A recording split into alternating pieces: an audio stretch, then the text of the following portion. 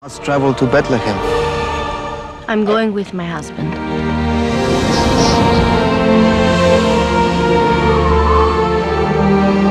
Oscar Isaac portrays Joseph in the Nativity Story, a man who has to make the ultimate sacrifice for the woman he loves when he discovers she is with child, only it's not his.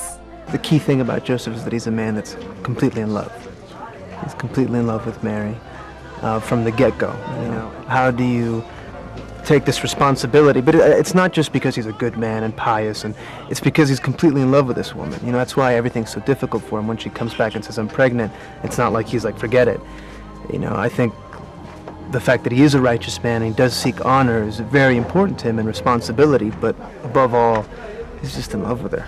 Oscar, who describes his upbringing as very Christian, says telling the story of Joseph and Mary's immaculate conception and their love for each other gave him pause to think about his own religious beliefs. Makes you rethink these things, the stories that I've known all my life, you know, and all of a sudden to dive into them.